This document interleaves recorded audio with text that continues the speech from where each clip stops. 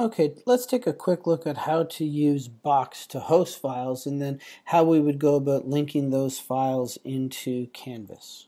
So here I am logged into the TUWD portal, and the first thing I want to do is I want to go to Box so that I can actually upload the files. So I click on the Box button and then I click on Continue, and because we've got a single sign-on, it will bring me directly to my Box folder.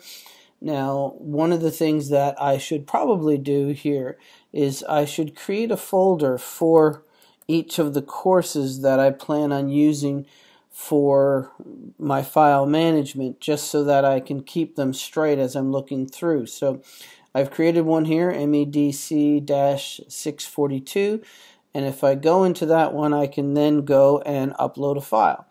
So I want to click on my upload button over here in the top right hand side. I'm going to upload a file, and then let me go and just find a random file that I might have used for teaching in the past. So let's see if I can't find a PowerPoint file. Here's one, posters.pptx. So I'm going to upload that file, and you can see it's uploading here across the bottom. And once it uploads, it'll tell me that it's been uploaded, and you can see that it's right here. So to get rid of these little items, I can just wait, or I can click on the green X. So now that the file is up there, what I need to do is get an address or a URL that I can use to link the file to. So if I hover over the file, you'll see one of my options is this button here that says share, and if I click on this, what I want to do is make sure that I change the people in your company to people with the link.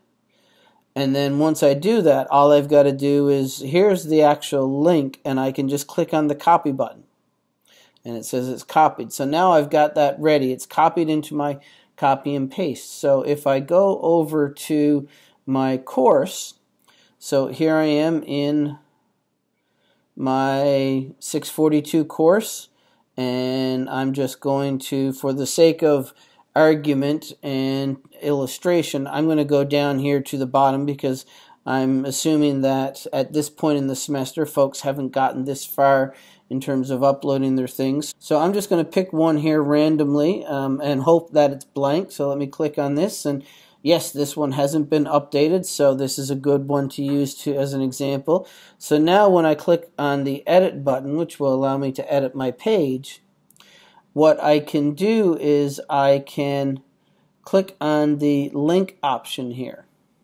So I've gone down and I've put my cursor over here by where it says PowerPoint, and now I'm just going to click on the link option, and here I'm going to just go in and I can either click edit and paste, or I can just click Control V or Command V, and it'll paste my box link in there. So you can see if I scroll back over here, Toro Box, and then that's the actual location of it, and I can click Insert Link, and the name link will come up there.